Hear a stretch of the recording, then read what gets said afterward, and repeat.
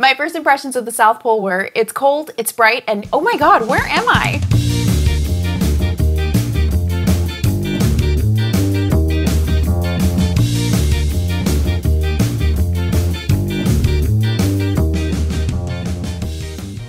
Hello and welcome back to Tiny Ice, where I share bits from my trip to Antarctica in 2 minutes or less. I went to the South Pole as a PolarTREC educator. You can find more information about them below. Today we're going to talk about what it's like to live at the South Pole.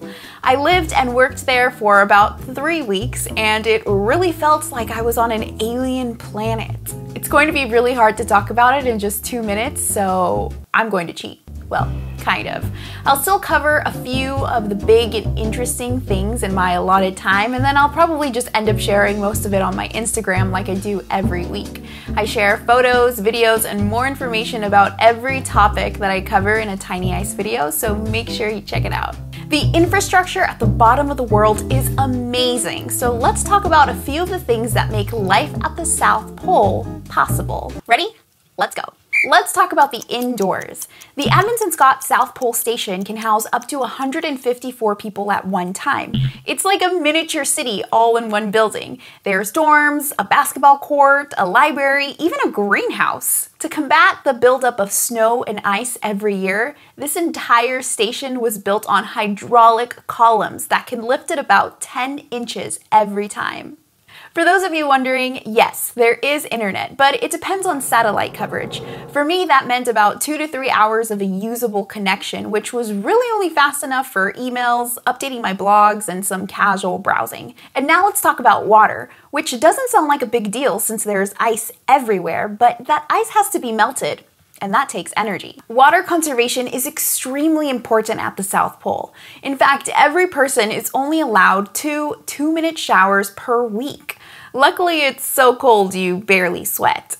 The only time you're allowed to use water freely is if you're drinking it or if you're washing your hands. Running water is possible thanks to the Rodwell, which is a cavity that begins around 250 feet below the ice.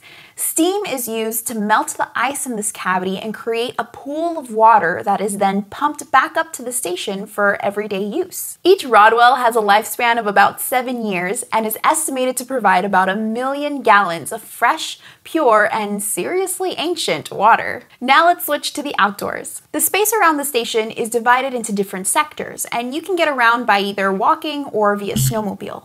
Each sector is home to a particular set of experiments which dictate the rule for that sector. For example, the Atmospheric Research Observatory is part of the clean air sector, which has the cleanest air in the world. The rule? Air pollutants like snowmobiles are not allowed. I spent most of my time in the dark sector with the IceCube Laboratory. The rule here was that we had to eliminate any stray light or radio waves. So you could still ride in on your snowmobile, you just had to turn your radio off. Every day I think about the South Pole, and every day I want to go back.